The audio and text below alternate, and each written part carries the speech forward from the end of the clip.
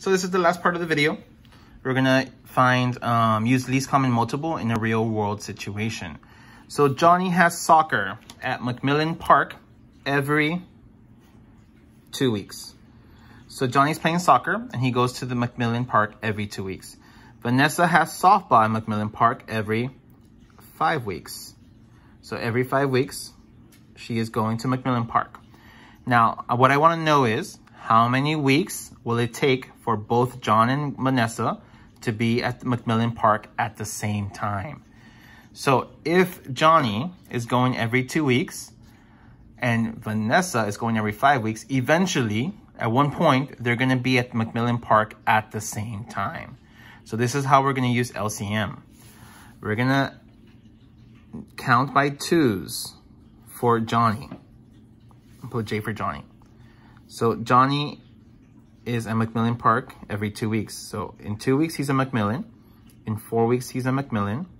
In 6 weeks, he's at Macmillan. At 8 weeks, he's at Macmillan. And at 10 weeks, he's at Macmillan. So before I keep on going, I'm going to start doing Vanessa now. So Vanessa, every 5 weeks. So let's count by fives. So Vanessa is going to be at the park for the first time in 5 weeks.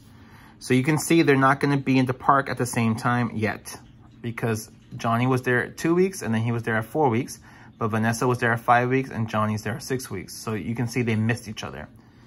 Now the next time Vanessa's going, it's going to be 5 more weeks. So 5 weeks afterwards will be 10. And guess what? That is the first time that Johnny and Vanessa are going to be at the same park at the same time. So it's going to take 10 weeks for Johnny and Vanessa to meet at Macmillan. So that is how we use LCM in a real world situation. So there you go. We did greatest common factor. Remember, when you're doing greatest common factor, you're splitting the number into the different factors that give you that number.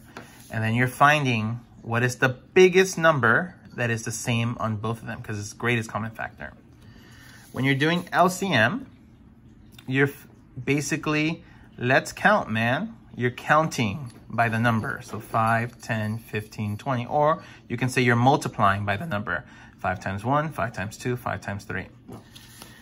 Now, what you do is you do it for each of the numbers, and the first time you meet the smallest number that is common is going to be your answer.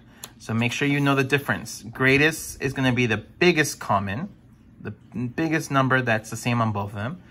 And then least common would be the smallest number that's the same.